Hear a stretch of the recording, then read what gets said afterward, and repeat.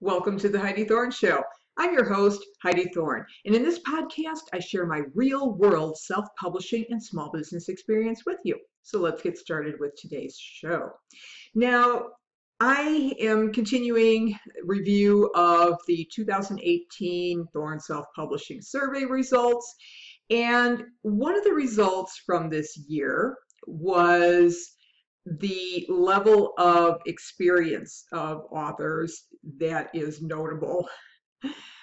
We had 33.13% of authors, let me double check that number, yep, 33.13% of authors were yet unpublished.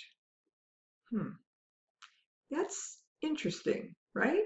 I mean, you think about it, they're responding to a survey on self-publishing, which included income and achievements, yet they didn't have any books done.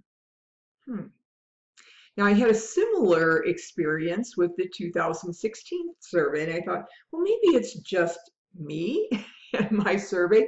But then as I looked at other surveys of authors around the industry, I saw another one that was primarily self-published authors, and they had also a large portion of yet unpublished authors.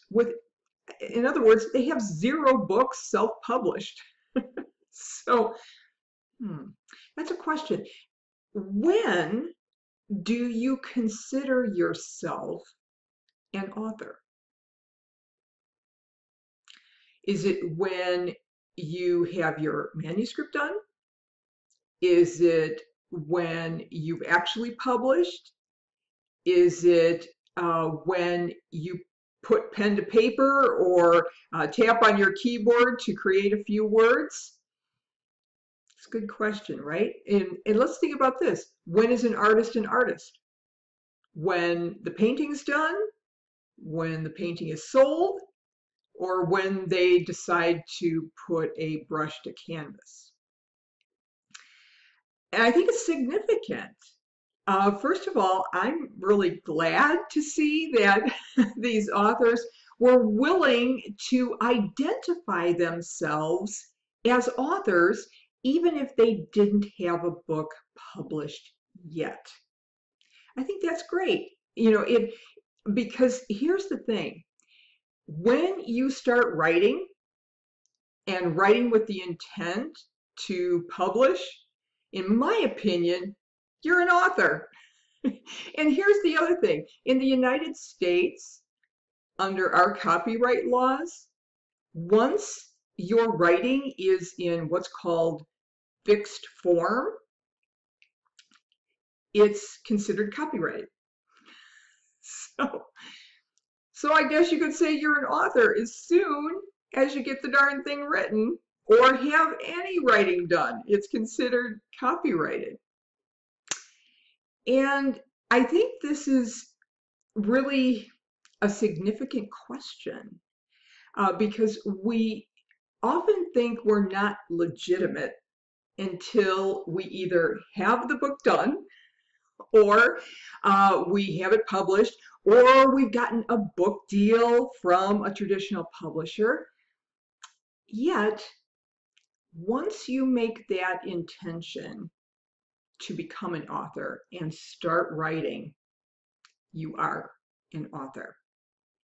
Now, this is also significant for another reason, and it has to do with your book marketing, surprisingly. What happens is with authors sometimes, because they don't believe they're legitimate authors until they have the book manuscript done or it's actually published, they don't start marketing until the book is done. Well, at that point, you're pretty much late in the process. And you should start building your author platform as soon as you start writing the book. Actually, even before that, you should start getting your fans and followers together of your work and the things you talk about. You should start that right away. because then when you do actually have a book, you have a warm audience. In other words, one that is receptive to hearing about your book. You have them already in place. So that can really help your book sales in the long run. Now, if you've waited until your book is actually published, it's not that horrible of a deal because I've done that too. I've published and then started to do all the promotions on it. So that's not unusual. And so don't get too hung up on it. Just realize that if you don't start early, it's going to be a long time before you realize book sales. So congratulations to all of those authors who participated in the self-publishing survey, and you identified yourself as an author even if you didn't have your book done yet. And I also had to take in consideration that when I did the survey, it was about the middle of the year, middle of the summer actually. And so there could have been a chance that some of these people would have gotten their books done before the end of 2018. So that would have been a possibility. But I did not include those. You know, we talked about other incomes and forecasts and all those things.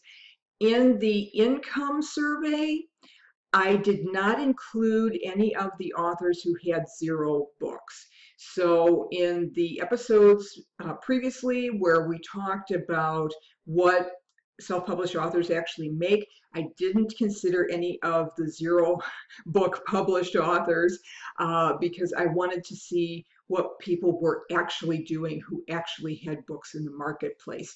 But that doesn't mean that if you don't have your book done yet, you're not a legitimate author. So be proud of that and start telling people, hey, I'm an author. So I hope you found this encouraging. And if you did, as you're starting your self-publishing journey, please wander over to iTunes and give the Heidi Thorne Show a nice rating and review. And no matter where you're at on your self-publishing journey, especially if you are just starting out, you probably want to subscribe to the Heidi Thorne Show, this podcast, so that you can get more insights on the self-publishing industry and how it works. And I am on iTunes, Stitcher, Podbean.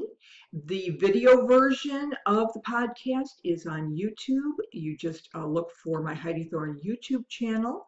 And if you want to listen to the podcast on your Alexa device, all you have to do is look for the AnyPod skill on Alexa, and you can listen to it there.